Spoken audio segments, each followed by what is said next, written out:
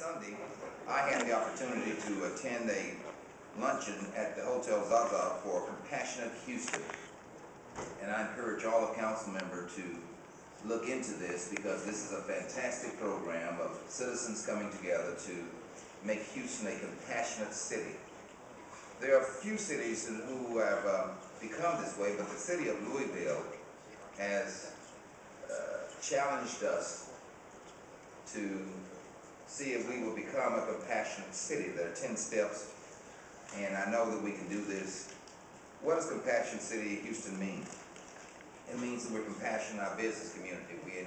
We try to mentor small businesses and make sure that they have an opportunity to work with larger businesses to be successful. It means in our educational system, we're compassionate as far as when it comes to making sure that our children all have a good education, and that we take the long road. We take the time out to make sure that the tutorials that they need are there. This is a group of citizens who've come together to say that we're going to spend our time and our money to make this happen. We also want to see us all doing good things. Compassionate government.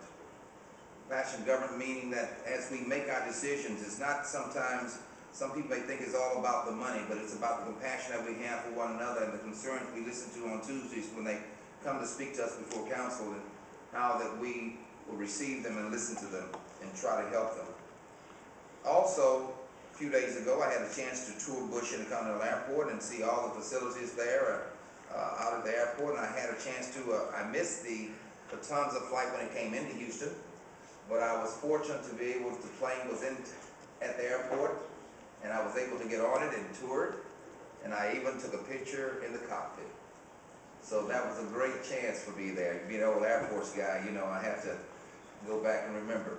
I was taking my staff through all of the airports, and I was giddy as a little kid in a candy shop, because I was just happy to be back in that atmosphere again. At the same time, a few days later, we went to the 1940 Airport Museum over at Hobby Airport, and there the history was.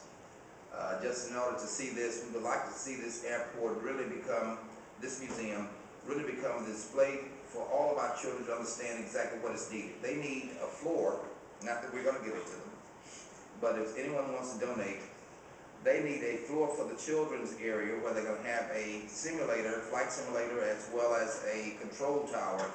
And I'm saying for little 3-year-olds and 4-year-olds, the floor has to be soft enough for them if they were to fall, that they wouldn't hurt themselves. One of those rubbery-like floors or whatever.